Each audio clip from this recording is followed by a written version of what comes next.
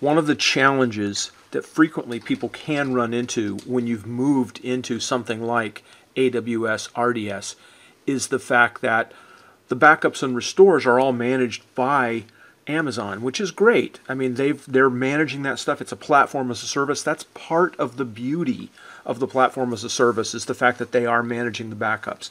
And they're doing a great job. They've got point-in-time recovery. They've got service level agreements showing exactly how much data you can get back and how you can restore your data. It's actually wonderful stuff.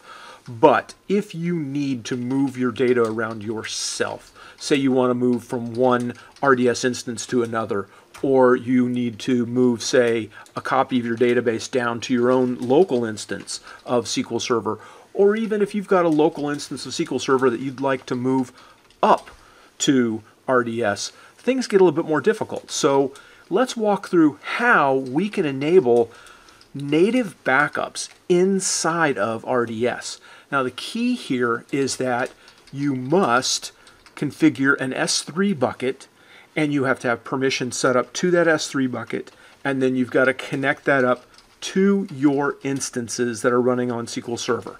Once you've done all that, there's a way to get it done. So step one, we're going to create what's called an option group. Now I'm not going to run these commands for you because I've already run them, so these options all exist. But the idea here is we're creating an option group. Now this is, I'm using CLI, command line interface, and very easy to use, and I'm using it through PowerShell. Again, very simple, and there'll be links to this code in the description down below. Don't worry. The whole idea here is that we need to give, we're going to create a new option group. That's the command that we're looking at, is create option group. We have to give it a name. I'm going to call it HSR option group because it's going from my HSR instance.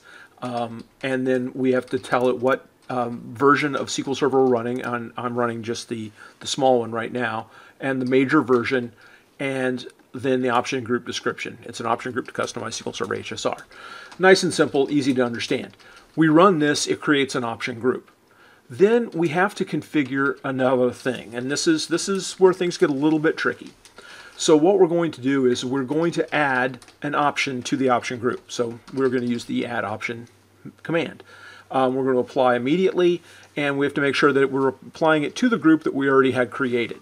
Now the options are very explicit. The option name must be SQL Server _ backup _ restore.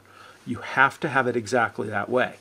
The option settings, the name has to be IAM role ARN, and then the value, in this case, you'll notice it's a little obscured, but that's because that's my value, and I don't want to share it with everyone. But that's where you're defining the storage location. That is the actual S3 bucket that it's going to go to for storage. So next, we basically just take the option group that we've created, associate it with our database instance, and apply immediately. And so now we're done. We can go and run backups, but it's not that simple. If we go here and we say run backup, we're going to get a permission denied error, because the fact is that you can't run the native backups from within here. We can achieve native backups, but what we have to do is we have to run another command. So in this case, we're going to run msdb.dbo.rds _ backup _ database. In other words, a stored procedure supplied for us by Amazon. So AWS has given us this. We give the source DB name. I'm going to go from Ham Shack Radio. We define where we're going to. I'm going to my S3 bucket, and then we optionally can encrypt the backups. I strongly recommend you encrypt the backups. For this demo, I decided not to. I just didn't want to have to set it all up and create the ARN. But you get the idea. If you set that up, you give it the ARN, which is the Amazon resource name, and it will then use that encryption key to encrypt the backup. You decide whether or not you're overwriting, that's a 1 or a 0, and then you decide the type. Full and differential are all that are supported. You can't do log backups, for example, so you couldn't say log ship from an AWS instance to a local instance or something like that.